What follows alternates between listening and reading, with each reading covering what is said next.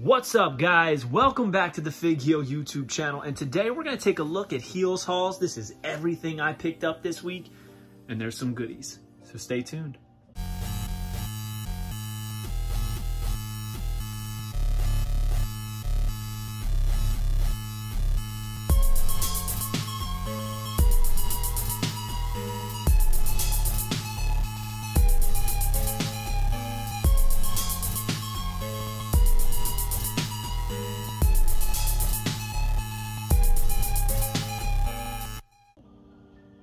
A little foreshadowing for you. Hope everybody's having a wonderful Sunday. We're going to take a look at what I picked up this week, and I would love to hear about what you picked up this week. Make sure you smash that subscribe button. Comment below. Love seeing what you guys are adding to your collections. Now, it is brought to you by the Wrestling Figure Encyclopedia, featuring a foreword by Xavier Woods, my man right over here. The Modern Edition, 2010 to 2023. Everything that's been released in those time periods. If you're a modern collector, you need this, and it's available on Amazon.com or just go to heelbooks.com. But today, we're going to look at what I picked up, and first up is this Mattel WWE Championship Showdown Series 15 Roman Reigns versus Logan Paul. Logan Paul's second figure in the WWE Mattel line, and honestly, it is a great one, especially for a basic. Gotta love that yellow, gotta love the black, and he comes with Roman Reigns and the Universal Championship. All in all, this is a great set, so I could not pass it up when I saw it at my local Walmart. Now, next up is something that I've been wanting for a long time, and I got a great deal on it, 20 bucks. It is these vintage WWF Valentines, and it features Bret Hart, The Undertaker, Hulk Hogan, Big Boss Man on the front. How cool is this, man? These are from 1992. I think that's a Kmart sticker up there. It says $2.19 originally.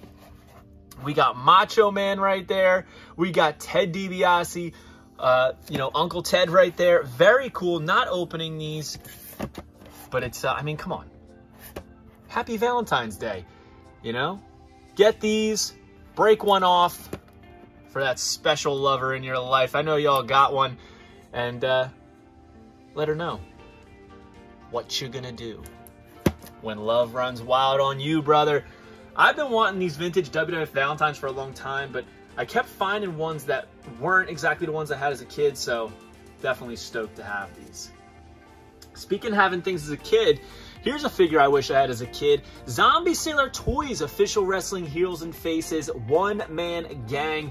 I mean, everybody loves making this face on one-man gang figures, and it looks all right. I mean, I'm not as huge a fan of this figure as everybody else is.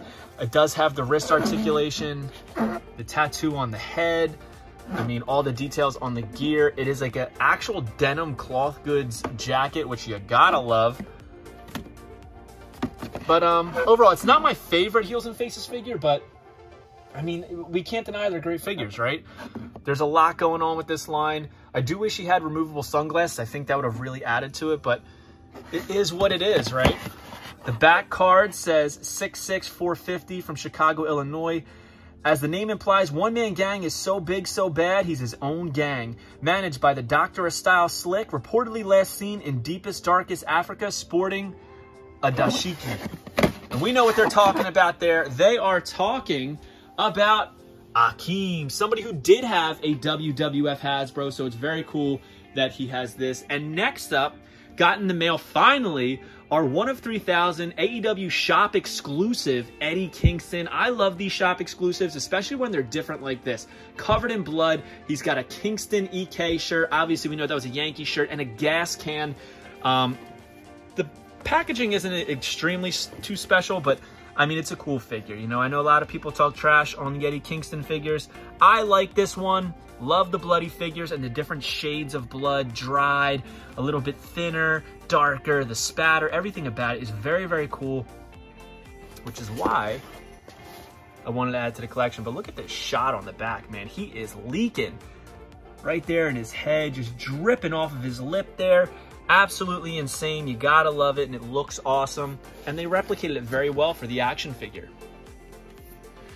Now, next up, I picked up some WWF Hasbros for a great deal on Facebook. These are mint on card, ones that I needed to add to the collection. I am closing in on almost complete collection. It's going to be tough with that Dusty, but, you know, we do have a lot. Here we have Virgil.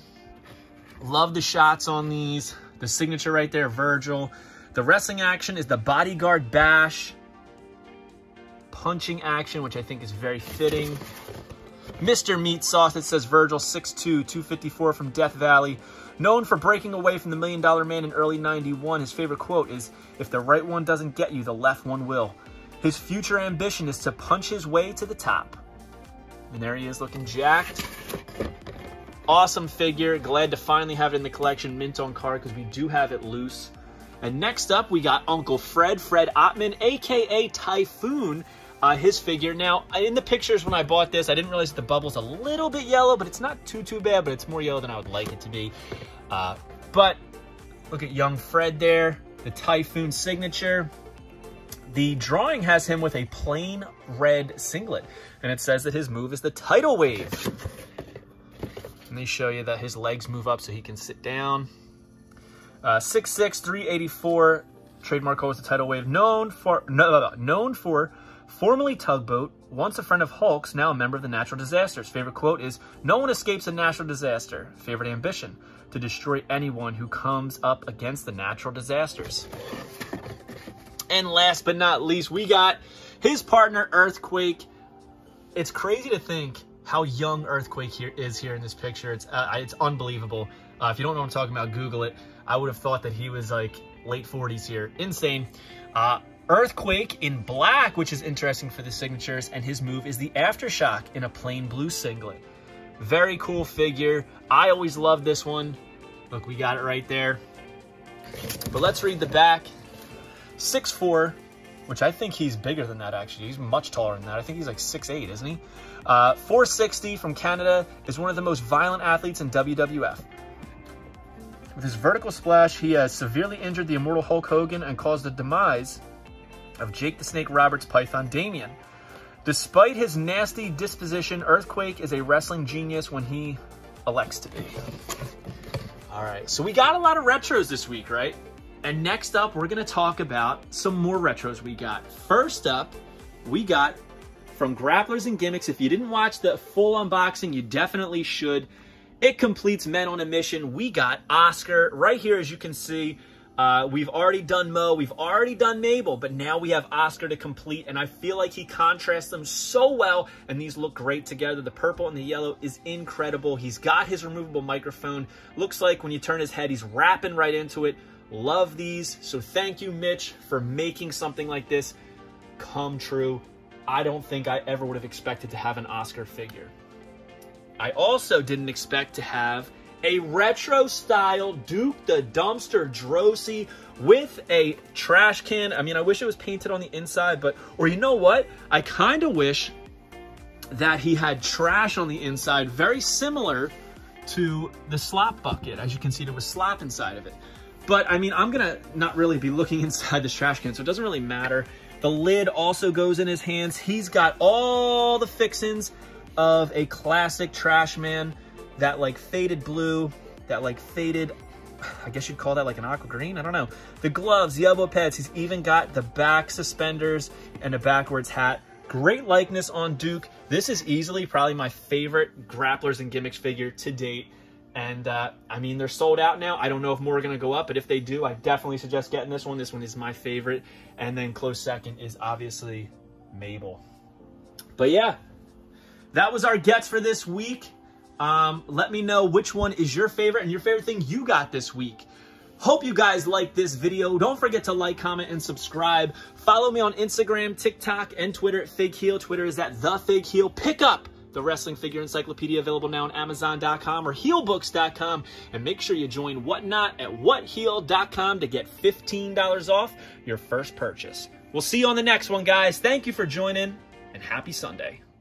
Are you a wrestling figure collector of WWE Mattel, AEW Jazzwares, and everything in between? Then you need FigHeel's Wrestling Figure Encyclopedia, the modern edition covering all releases from 2010 to present day. Featuring over 5,000 photos of action figures from the hottest brands, including independent toy makers. Keep track of what you have, want, and need, including loose, mock, and overall collection value.